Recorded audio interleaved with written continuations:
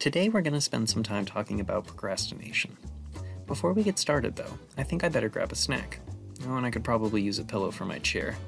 No, the dishes haven't been done. Back in a second, everyone. Does this line of thought sound familiar? You've got a presentation, or a paper, or an arduous home improvement project to get finished. The stakes are high, the scope of the work is big, and all of a sudden you can't get your mind off of every little unrelated chore you've put off in the last month. It isn't that you don't want to get started on your work, and yet hours later you realize that your kitchen is clean, you've called your mom, and you haven't put a single minute of productive effort into the project that you set out to do. People procrastinate for a variety of reasons. One of the most important first steps in addressing your own procrastination is to identify your reasons for procrastinating in the first place. Without knowing what is causing you to put off making progress, you won't be able to take steps towards reducing the effect of procrastination in your life. Conversely, identifying patterns and keeping track of your activities, your thoughts, and the things that are particularly derailing to you can help you to understand and mitigate your own procrastination behavior. There are many different factors that can encourage us to put something off. You may be bored with the project or uninterested in the topic that you're focusing on, making it harder to be engaged and find motivation to get started.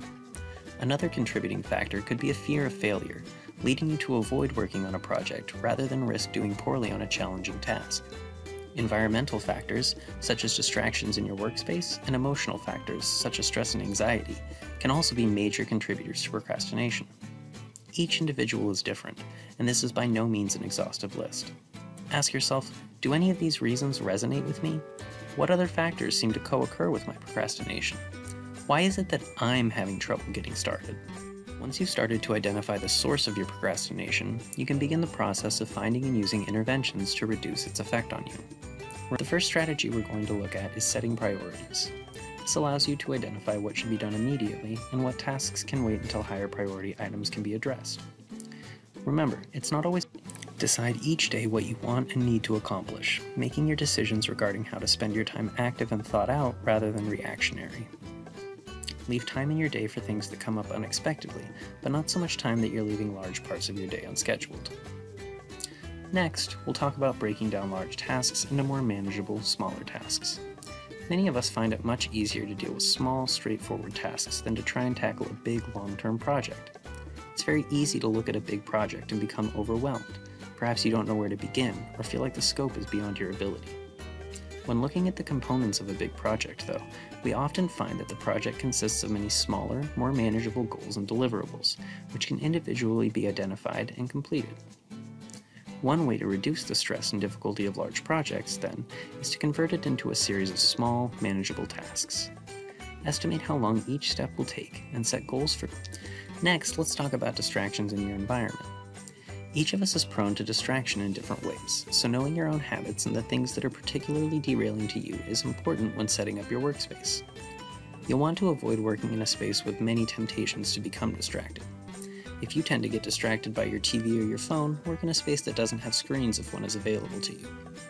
Set your phone aside and only check it during study breaks.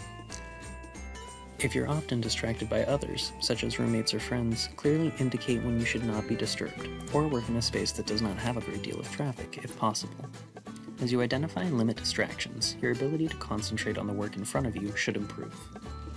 Sometimes, though, distractions come from our own internal thought process, rather than from our external surroundings. Remember to be understanding of yourself when trying to navigate these internal distractions. Jot down distracting thoughts so you can deal with them later, allowing you to concentrate on what you're doing now. If you are struggling with anxiety or depression, reach out to the services available in your community for support, as these conditions can increase a person's tendency to procrastinate or disengage with their work.